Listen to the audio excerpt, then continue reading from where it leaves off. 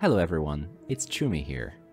We're going to build today a lagoon crater, and I'm going to give you the 3 main steps to make them look like the one you see in this video.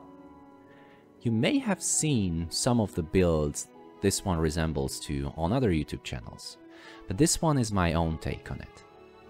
This build is actually a part of a bigger project of mine, the Flower Park, which is the other video you can check out on my channel.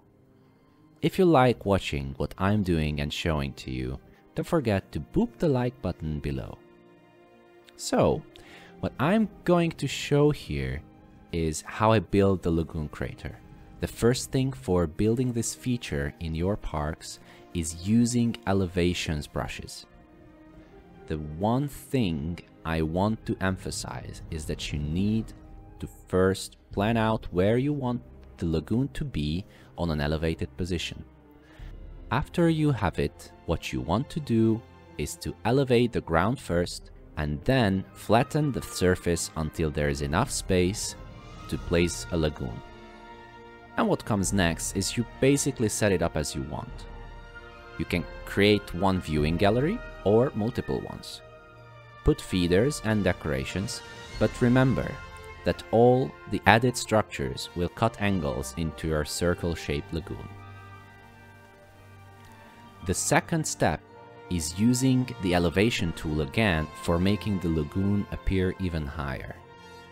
This is an optional step. You may have seen it already in the video. And you may already be happy with the elevation as it is after step 1. However, in my own take, I wanted my crater to look even higher, and I wanted to create a habitat for dinosaurs around the crater.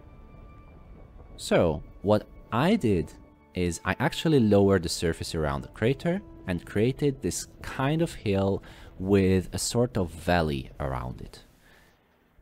I also experienced, by the way, that giving the high ground allows guests to see more of the habitat and more of the dinosaurs.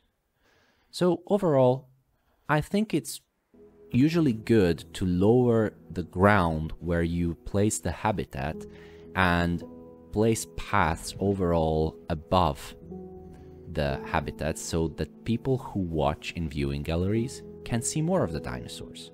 The third step, as you see, is painting with brushes and objects to create a nice vegetation and area.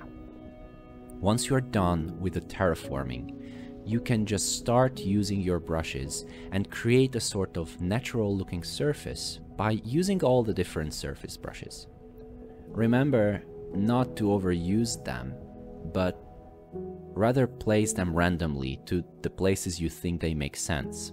I like, for example, the use of the dirt brush around water surfaces, because I want it to look like a place where dinosaurs went down to drink and they walked on the ground so much that it has no grass growing anymore, but only mud and dirt.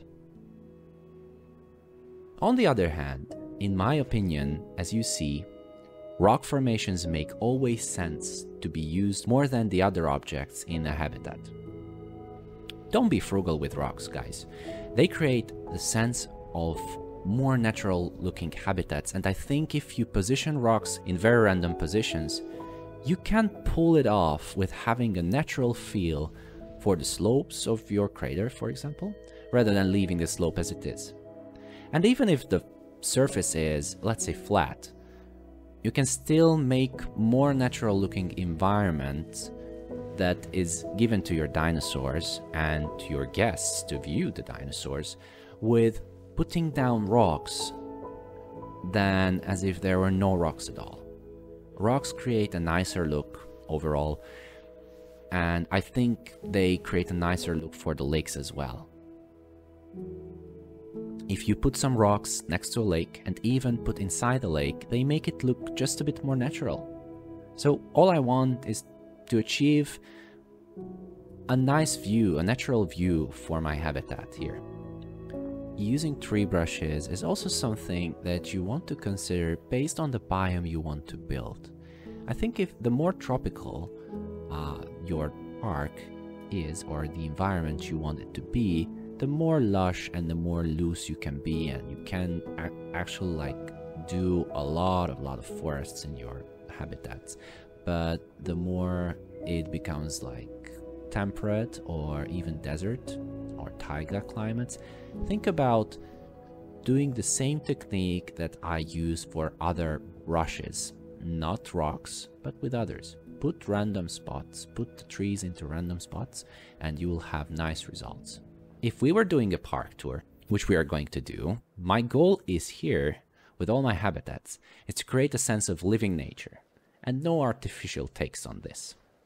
It's fun because we are doing the terraforming, brushing, and whatnot, but we also need to keep the principle in mind to think about asymmetry, not about symmetry. Thinking about the colors make the balance with the imbalance. I am sure that it sounds a bit awkward, but you get the point. When you go out into the nature, you find asymmetry. You find asymmetric things more beautiful than symmetric ones. And with the crater, to be honest, well, it's pretty much a symmetric shape. There is not a lot of symmetry within the shape itself. But to make it natural, you want to create as much asymmetry around it with the decorations as possible. So once we are done with the exhibit, you just create basically the pathway to connect the lagoon crater to your park. You can decorate your pathways with all the decorations at your disposal, so you also make the artificial places look like they are done with design and care in mind. I hope this video has been fun to watch and added the tips for you to create this nice feature in your own parks too. If you liked it, please consider subscribing and liking the video.